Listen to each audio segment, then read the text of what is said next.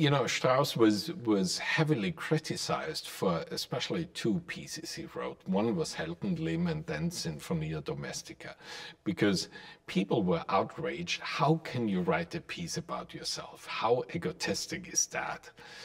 But I think there's a different angle.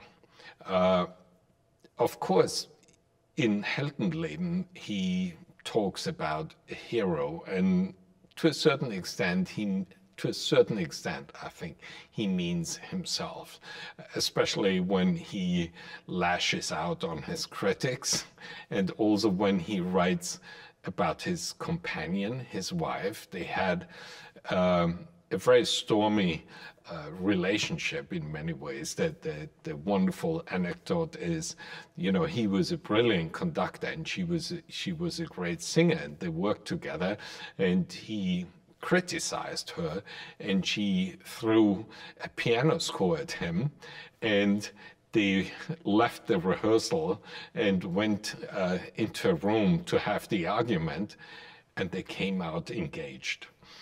And I think that it's true. The story is absolutely true, but it shows actually what sort of relationship they had.